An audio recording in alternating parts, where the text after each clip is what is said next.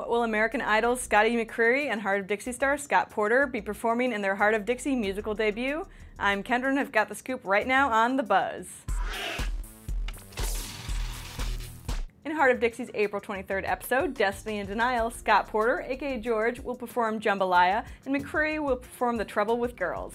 And if that's not enough excitement, according to the Futon Critic, Zoe and George will have a pivotal scene during McCreery's performance. Do you think Scotty or Scott will have the better performance, and what do you think Zoe and George will be up to in that pivotal scene? Weigh in the comments, and don't forget to track Hart of Dixie on SideReel so you don't miss an episode.